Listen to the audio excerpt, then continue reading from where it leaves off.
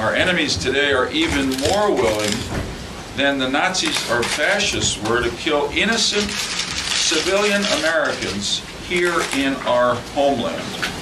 Our enemies today are stateless actors who don't wear uniforms and who plot against Americans abroad and here in the United States, specifically targeting civilians in violation of the laws of war.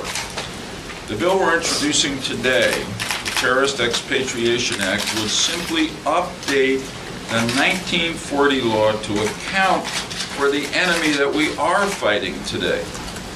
Under the Terrorist Expatriation Act, the State Department would be able to revoke the citizenship of an American who affiliates with a foreign terrorist organization or who fights against our country. And foreign terrorist organizations, as you're probably aware, are also designated according to statute by the State Department.